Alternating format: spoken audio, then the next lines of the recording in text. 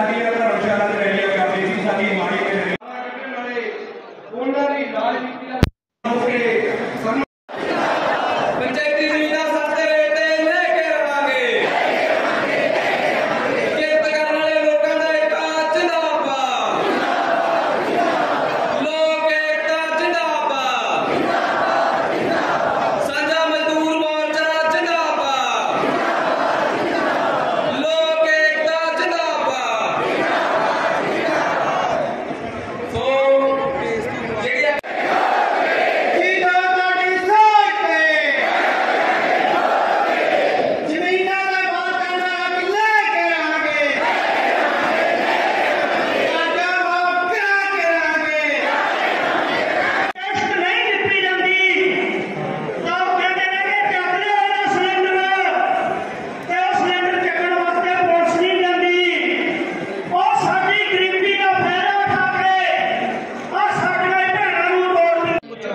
मेरा नाम सुरेंद्र सिंह है जी। की कहना चाहते हो? मैं किसान मतलब जो मजदूर यूनियन वास्ते कहना चाहना जी, सरदार भगवंत सिंह मान जी भी इन्ना चिर हो गया उन्होंने 3 महीने हो गए बनया जी। मजदूरों बारे उन्हें कुछ भी नहीं किया जी मजदूरों बारे, क्योंकि उन्होंने कला उन्हें जिमींदार नहीं बनाता उन्होंने, मजदूरों ने रल के बनाया जी उन्होंने। उदों तो साडा भी पूरा खून खोलता सीगा भी भगवंत मान बने जी, भगवंत मान बने, पर अज असीं अपने आप च ना महसूस करते हैं भी गलत होया ये।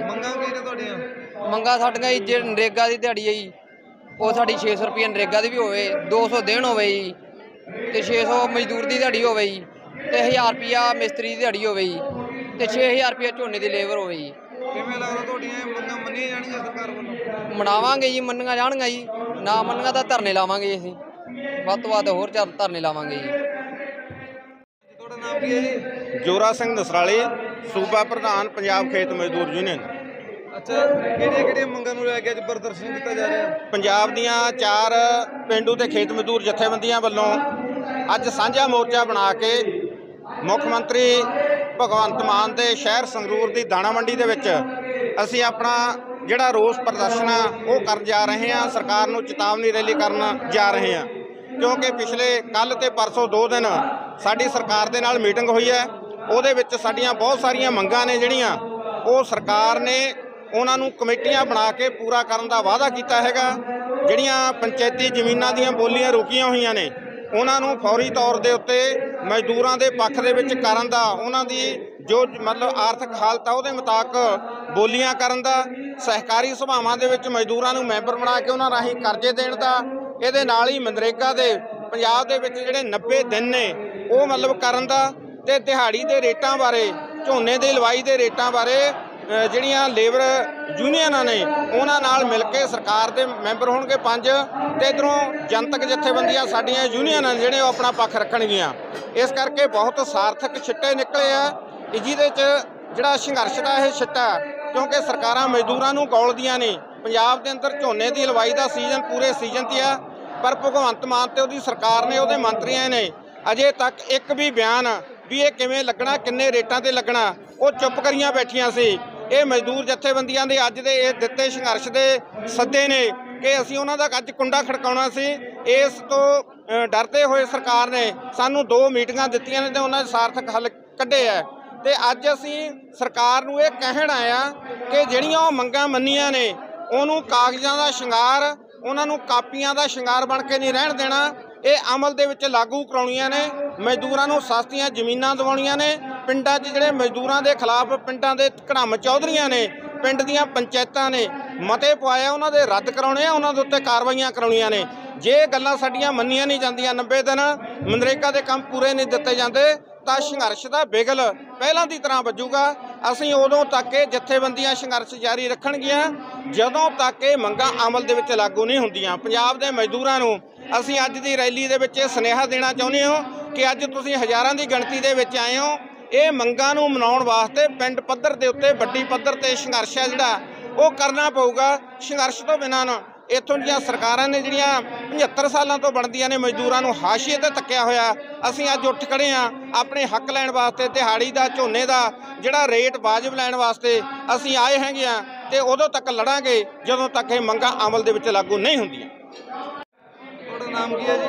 मेरा नाम परमजीत कौर, जमीन प्राप्ति संघर्ष कमेटी जनरल सेक्रेटरी। ਕਿਵੇਂ ਦੇਖਦੇ ਹੋ ਕਿਹੜੀਆਂ ਮੰਗਾਂ ਨੂੰ ਲੈ ਕੇ ਪ੍ਰਦਰਸ਼ਨ ਕੀਤਾ ਜਾ ਰਿਹਾ ਅੱਜ? ਅਸੀਂ ਲਗਾਤਾਰ 2014 ਤੋਂ ਜਿਹੜੇ ਪੰਚਾਇਤੀ ਜ਼ਮੀਨ ਦੇ ਤੀਜੇ ਹਿੱਸੇ ਦੀ ਮੰਗ ਨੂੰ ਲੈ ਕੇ ਸੰਘਰਸ਼ ਕਰ ਰਹੇ ਹਾਂ, ਜਿਹਦੇ ਸੰਘਰਸ਼ ਦੇ ਦੌਰਾਨ ਪਿਛਲੇ ਜਿਹੜੇ 2 ਸਰਕਾਰਾਂ ਸੀਗੀਆਂ ਉਸ ਸੰਘਰਸ਼ ਤੋਂ ਜਿਹੜਾ ਉਹਨਾਂ ਨੇ ਸਾਨੂੰ ਕੁਝ ਜਿੱਤਾਂ ਜਿਹੜੀਆਂ ਪ੍ਰਾਪਤ ਕੀਤੀਆਂ, ਉਹਦੇ ਵਿੱਚ ਇਹ ਸੀਗਾ ਕਿ ਸਾਨੂੰ ਉਹਦੇ ਵਿੱਚ ਕੁਝ ਰਾਇਤਾਂ ਮਿਲ ਗਿਆ ਸੀ ਕਿ ਪੰਚਾਇਤੀ ਜ਼ਮੀਨ ਦੀ ਜਿਹੜੀ ਬੋਲੀ ਆ ਉਹ ਐਸੀ ਧਰਮਸ਼ਾਲਾ 'ਚ ਹੋਊਗੀ ਤੇ ਜਿਹੜਾ ਰੇਟ ਆ ਉਹ ਜੇਕਰ ਇੱਕ ਪਾਸੇ ਜਿਹੜਾ ਦਲਿਤ ਭਾਈਚਾਰਾ ਸਾਂਝੀ ਖੇਤੀ ਕਰਨਾ ਚਾਹੁੰਦਾ ਗਾ ਉਹਨਾਂ ਨੂੰ ਘੱਟ ਰੇਟ ਤੇ ਪਹਿਲ ਦੇ ਆਧਾਰ ਤੇ ਦਿੱਤੀ ਜਾਊਗੀ। ਪਰ ਜਦੋਂ ਇਹ ਸਰਕਾਰ ਆਈ ਤਾਂ 2018 ਵਾਲਾ ਨੋਟੀਫਿਕੇਸ਼ਨ ਵਾਲੇ ਵਾਪਸ ਲੈ ਲਿਆ। ਤਾਂ ਹੁਣ ਜਿਹੜਾ ਸਾਡਾ ਇਹ ਪ੍ਰਦਰਸ਼ਨ ਚੱਲ ਰਿਹਾ ਹੈ ਸਰਕਾਰ ਦੇ ਖਿਲਾਫ, ਉਹਦੇ 'ਚ ਇਹ ਆ ਕਿ ਜਦੋਂ ਇਹ ਸਰਕਾਰ ਨੂੰ ਵੋਟਾਂ ਪਈਆਂ ਤਾਂ ਸਭ ਤੋਂ ਵੱਡੀ ਗਿਣਤੀ ਇਸ ਮਜ਼ਦੂਰ ਭਾਈਚਾਰੇ ਨੇ ਵੋਟਾਂ ਪਾਈਆਂ ਨੇ, ਪਰ ਇਸ ਸਰਕਾਰ ਦੇ ਸੀਐਮ ਬਣੇ ਭਗਵੰਤ ਮਾਨ ਦੇ ਮੂੰਹੋਂ ਇੱਕ ਵੀ ਬਿਆਨ ਮਜ਼ਦੂਰਾਂ ਦੇ ਹੱਕ ਦੇ ਵਿੱਚ ਨਹੀਂ ਆਇਆ ਹੈਗਾ। ਸਗੋਂ ਲਗਾਤਾਰ ਪਿੰਡਾਂ ਦੇ ਵਿੱਚ ਮਤੇ ਪਾਏ ਜਾ ਰਹੇ ਆ ਕਿ ਜੇ ਮਜ਼ਦੂਰਾਂ ਨੇ 3500 ਤੇ ਝੋਨਾ ਲਾਣਾ ਲਾ ਲਓ, ਨਹੀਂ ਤਾਂ ਉਹਨਾਂ ਨੂੰ ਜਿਹੜਾ 50000 ਰੁਪਏ ਜੁਰਮਾਨਾ, ਉਹਨਾਂ ਦਾ ਰੋਟੀ ਬੰਦ, ਉਹਨਾਂ ਦਾ ਜਿਹੜਾ ਚਾਹ ਆ ਉਹ ਨਹੀਂ ਦਿੱਤੀ ਜਾਊਗੀ। ਇਸ ਤਰ੍ਹਾਂ ਦੇ ਫਰਮਾਨ ਨੇ ਜਿਹੜੇ ਲਗਾਤਾਰ ਜਾਰੀ ਕੀਤੇ ਜਾ ਰਹੇ ਆ। ਸੋ ਇਸ ਕਰਕੇ ਅਸੀਂ ਸਰਕਾਰ ਕੋਲੇ ਮੰਗ ਕਰ ਰਹੇ ਆ ਕਿ ਸਾਡਾ ਜ਼ਮੀਨਾਂ 'ਚ ਹਿੱਸਾ ਬਣਦਾ ਆ।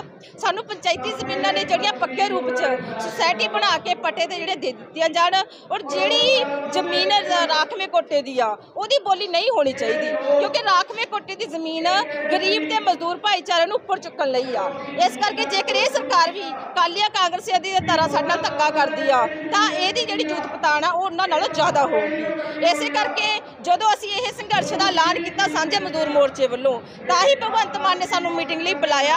ਨਹੀਂ ਉਸ ਤੋਂ ਪਹਿਲਾਂ 12 ਤਰੀਕ ਨੂੰ ਇੱਕ ਪ੍ਰੋਗਰਾਮ ਰੱਖਿਆ ਗਿਆ ਸੀ ਜ਼ਮੀਨ ਪ੍ਰਾਪਤੀ ਸੰਘਰਸ਼ ਕਮੇਟੀ ਵੱਲੋਂ, ਜਾਂ ਵੱਖ-ਵੱਖ ਹੋਰ ਮਜ਼ਦੂਰ ਫਰੰਟਾਂ ਨੇ ਵੀ ਪ੍ਰੋਗਰਾਮ ਕੀਤੇ, ਪਰ ਉਹਦੇ ਤੇ ਸਰਕਾਰ ਨੇ ਬਿਲਕੁਲ ਅਣਗਹਿਲੀ ਦਿਖਾਈ ਕਿ ਲਾਉਂਦੇ ਨੇ ਧਰਨਾ ਲਾ ਲੈਣ ਤੋਂ ਸਾਨੂੰ ਕੋਈ ਫਰਕ ਨਹੀਂ ਹੈ।